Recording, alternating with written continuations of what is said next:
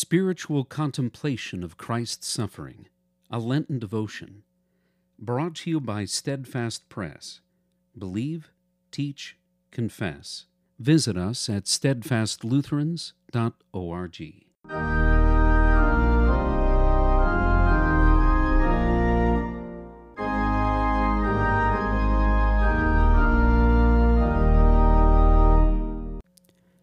Holy Saturday.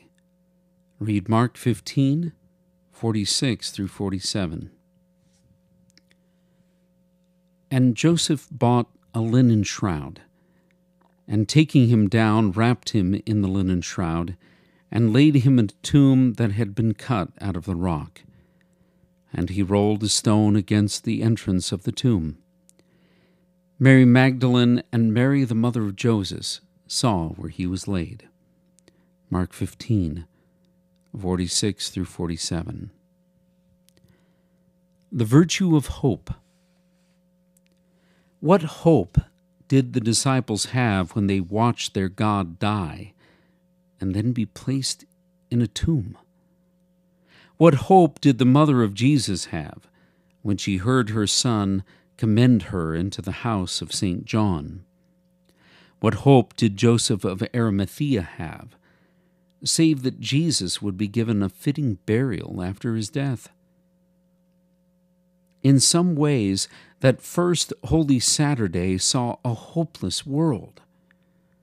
We know from the Scriptures that after Christ rose from the dead, many of his followers didn't believe it. This is because they had no hope. Or to use the words of Christ, they were foolish and slow to believe all that the prophets have spoken. Luke 24:25.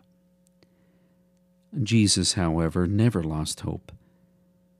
He demonstrated that, even in the midst of pain and suffering and anxiety, that he could hope in the God who formed his body in the womb of the Virgin Mary.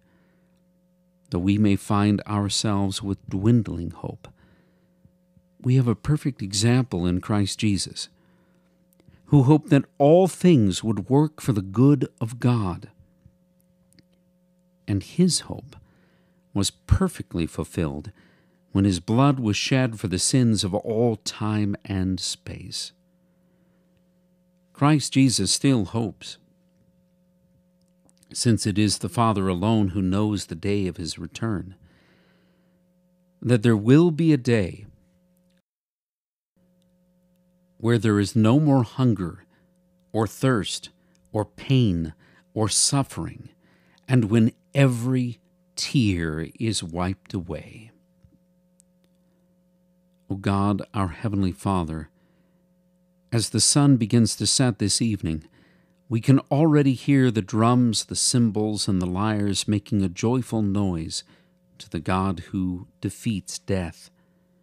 Though we are about to enter into the feast which knows no law, teach us in the coming days to strive after prudence, justice, courage, and temperance. Teach us to treasure in our hearts the faith you have given us, the hope you have promised us, and above all the love that lasts into eternity. To you, O God, who raised your Son from the dead, who sent the Holy Spirit to guide the Church, be all glory now and forever. Amen.